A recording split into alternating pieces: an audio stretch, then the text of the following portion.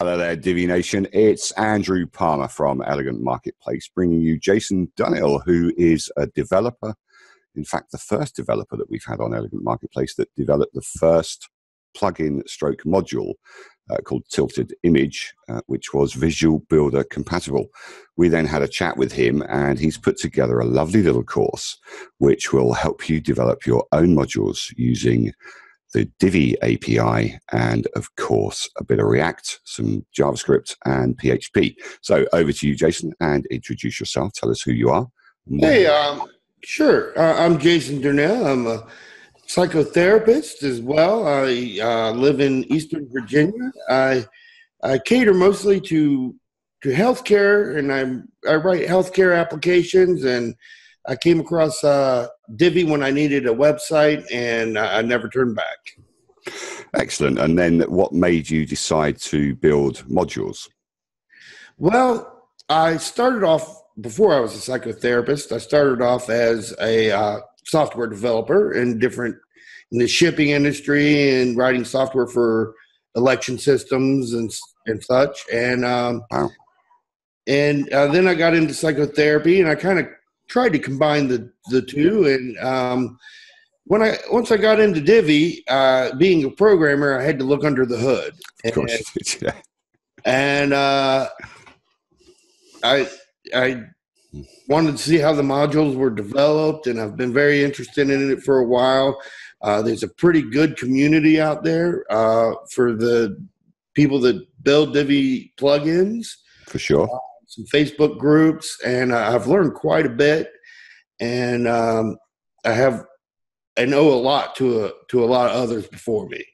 Excellent. So you can bring your knowledge into the Divi community, help us all understand how a module is built using the React system, using all the kind of coding that we're all used to hearing, like PHP, JavaScript, and CSS.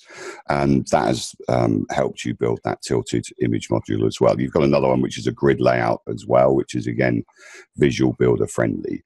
So let's move on to what the course can offer a newbie like me. Say I'm a non-coder. Is it aimed at myself, or is it aimed at a more experienced coding person? Well, I go through each code. I go through the code line by line, and so if you're a non-coder, I think you'll still be able to understand what I'm going through. It is helpful if you do know some PHP or JavaScript or React, but I try to start from building blocks. From the ground up, and we go through it, and I actually take you through the whole process of me creating that image grid module. Excellent.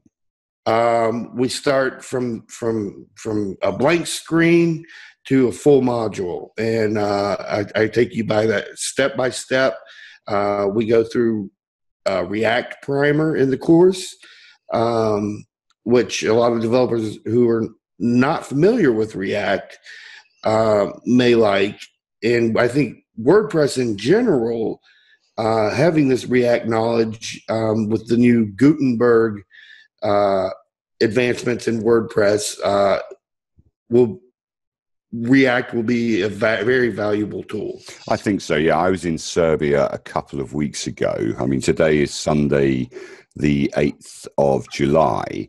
And so a couple of weeks ago, I was in Serbia for WordCamp. I saw Matt Mullenweg's keynote speech. Oh, wow. You went to WordCamp in Serbia. I did indeed. It's the second largest WordCamp in the world. It's the European WordCamp. So okay. there were about 3,500 people there. It was quite educational for me. It made us realize, or certainly made me realize that, the Divi community is a very, very small part of WordPress. It is. It's a little tiny blip on the landscape, if you like, but it's growing. And I met the Elemental guys out there. I met some other page builder guys out there, and we were all talking about, obviously, Gutenberg was the biggest talking point.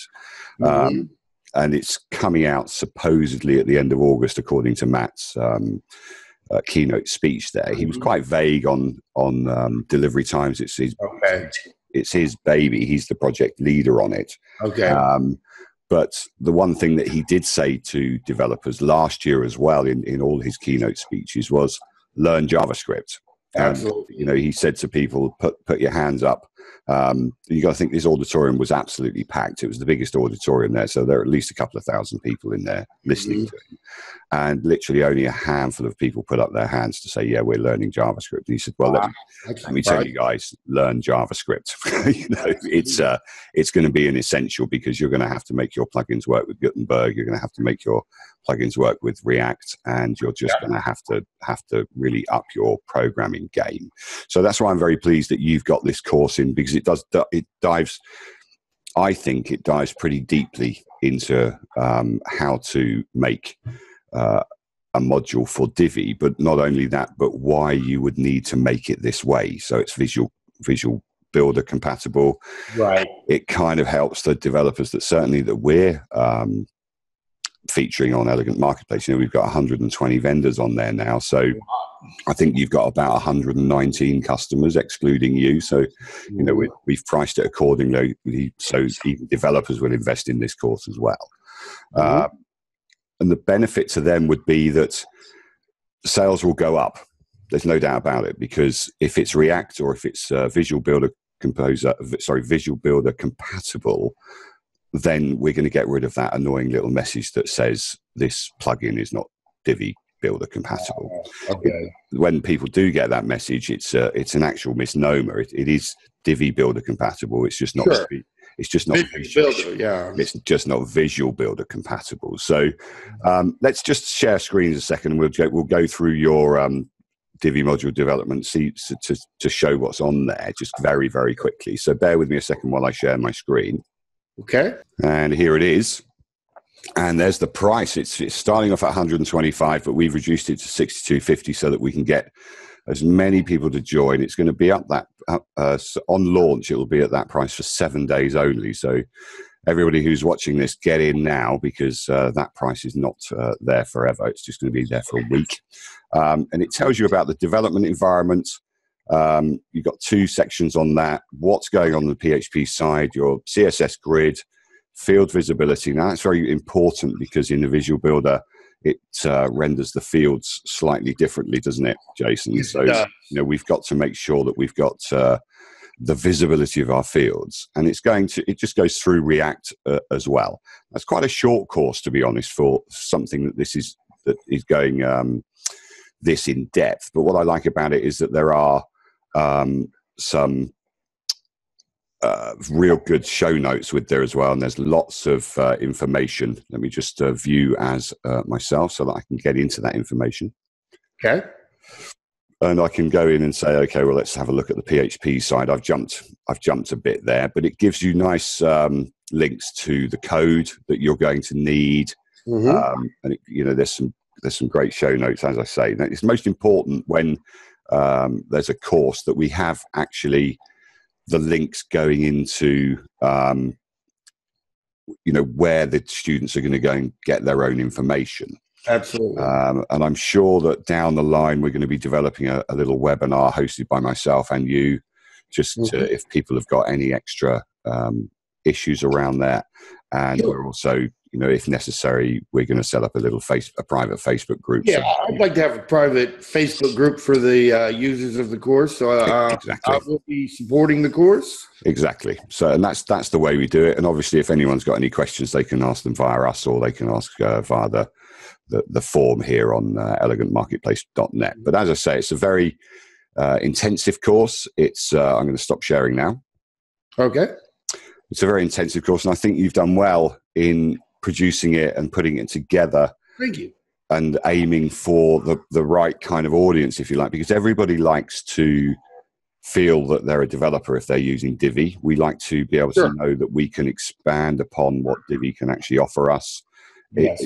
From its core, Divi is unbelievably fantastic. But when you want to do those little tweaks, or when you want a module to do a certain thing, I think what you've produced here will be able to help all of us.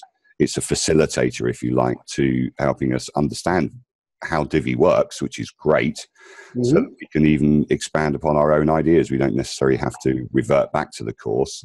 We can say, right, well, I've got that knowledge. I know exactly how. That was my aim, to be able to give you the knowledge to expand upon your own creative ideas. Indeed.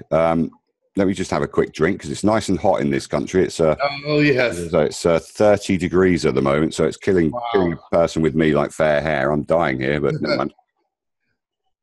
But your part of the world, what sort of temperature are we talking? Is it nice and hot, nice and warm? It's been pretty hot. Today we got a little bit of a break because we had a nice rain last night. But it's surprising how much rain can just kind of take that level off. Take the edge off of it just a little bit. Exactly.